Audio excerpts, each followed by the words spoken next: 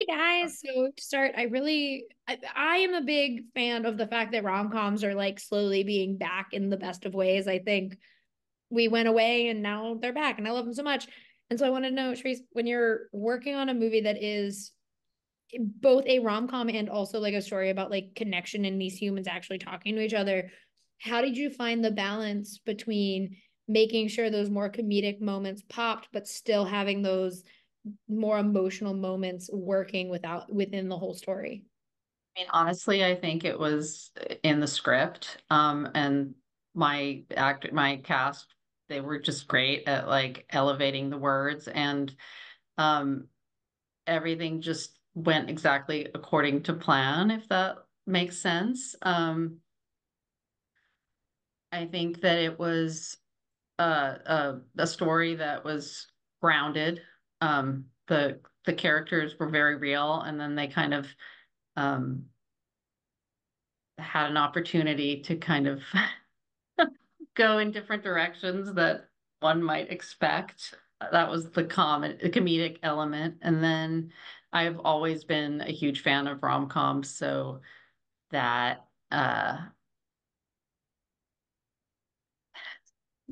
Listen, I get it. It was like it's I love rom-coms. But and Erik, I love that this man, we talked for a second briefly about how he is a man who is just like he got a goal and his goal is to get this pot back. It is not like he's not worried about really anything else on the surface. And then it's like obviously there's something deeper that's going on, but on the surface, it's like I want this everything pot. Like I don't care about literally anything else in this situation. When you are playing someone who does have that like drive, but there is that simmering like truth that we don't initially see from him. Is there a certain approach you have, or is it just kind of playing him for the laughs or that energy when we, as the audience, are kind of like, all right, well, something else is up. It's not just about this one thing that he keeps talking about. Well, first of all, I think that this is a rom com if after 20 years of marriage, you know what I'm saying? Like, so this is like, you never see this, so you always see the rom com is like when two people find each other and they're in love and then they're going to live happily ever after. This is the story of the people that lived happily ever after 23 years later and their kid moves out. So this is like kind of like, where it picks up. And so I think that like I think that it's a matter of like this guy ignoring the issues of his marriage. So now there's nothing to focus on. So there's a lot of empty nesters out there. Their kids leave and they're trying to figure out. Oh, now they have to look at this person again and being like, oh yeah, you're all I have now. And I think that I think that he doesn't discover that till later, where it's kind of like a silliness about him at first, where he's just like, hey, I want to get this thing back, and he's like putting it off on his wife, like, oh, you're just being crazy. But then it like hits him in the end of like, well, wait a minute, we there's something up here with these two people, and then we don't know if they resolved it or not, but we hope that they do. So when it goes on to the ABC sitcom to finish the story, that's what that That's when we'll have our answer. yeah, they get back together and like that. That's what we'll pick it up at. That he's moving back in. Yeah.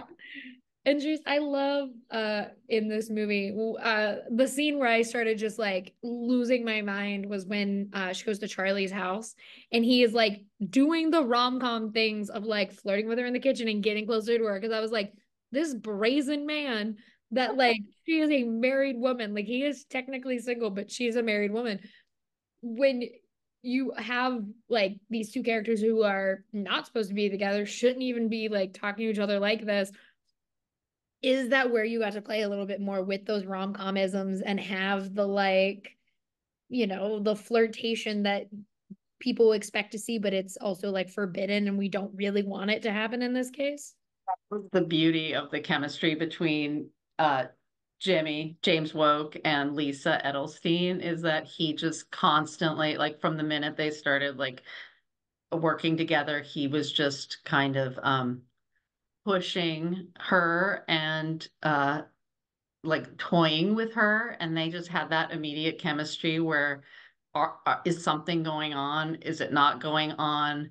What are they doing? And I love that he was able to make us believe that, is he doing something illicit? Is he trying to get her to cheat on her husband? Oh, wait, now she feels stupid and like he's, you know, just being silly with her. And I wanted to really maintain that in the script where and in the story where, they both are interested in the idea of each other, and they've always kind of had that flirtation, but at the end of the day, neither one of them is going to act on it. And the the safety is there and the comfort is there of the original relationship. But what it does is it opens Rachel, Lisa Edelstein up to kind of remembering those feelings and, you know, wondering if she is getting enough out of her current relationship. And it kind of gives her a little bit more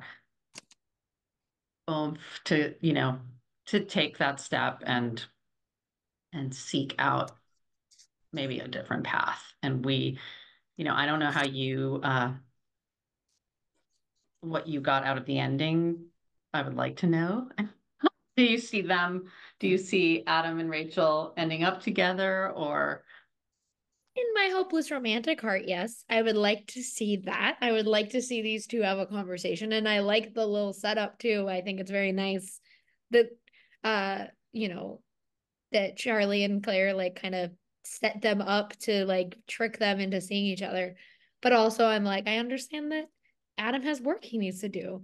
And so if Rachel's like, you do your work and maybe later, I also like that idea. But I do, the hopeless romantic in me thinks that I'm like, yeah, they're fine. They talked it out together. Talked it out. There's hope. He's going to finally do the work and not take her for granted. And, Exactly. yeah. And Um, then she'll assess whether that's good enough at this point. I love it. I mean, Eric, I have to ask you on the flip of, Charlie having this suave kind of flirtation with Rachel, Adam is so awkward when he gets kind of propositioned by Claire. And it is the funniest thing I've ever seen because this man is like, nope. And like Yeah. doesn't know how to interact with this girl, very clearly flirting with him. And I think, it's two parts. He knows why she's doing it, but also like he is a man who does love his wife. He just doesn't really know how to talk. When you, as an actor, get to have those like incredibly awkward moments, is that fun for you, or do you have like this like weight on your shoulder? Like, if this isn't funny, it's not gonna work. Well, I think that the scenario is what makes something funny, not necessarily Mhm. being funny. I think when people are trying to be funny, that's oftentimes not funny. So it's like I think it was just playing the moment of you know he knows his wife's there and she's being silly and he's just comfortable in his relationship and he was single focused mission is to go get this everything pot and then this beautiful young woman is doing this thing, so it's kind of like yeah, but I think he's been so trapped in his comfort zone for so long that it's like he doesn't even recognize the real thing that is going on until the end.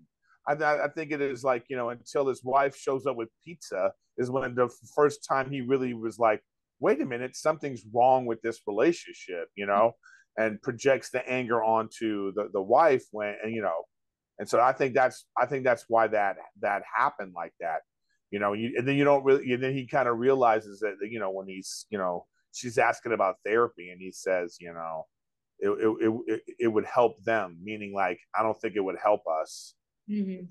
as if nothing can help their relationship. So it's kind of like stuck in a hopeless loop of marriage. And so, and I think all that is conveyed just by like how he just was kind of like through the whole movie, not really taking the hint, like she's saying, go hang out with her. Like he's just like, what do not really recognizing again that his wife is like a, uh, a human being that needs love and affection and wants to feel sexy and wants to Mhm. feel beautiful and all this. So it's like I think it's like a great story and a message for a lot of people who've been married a long time. Like, hey, take care of your relationship.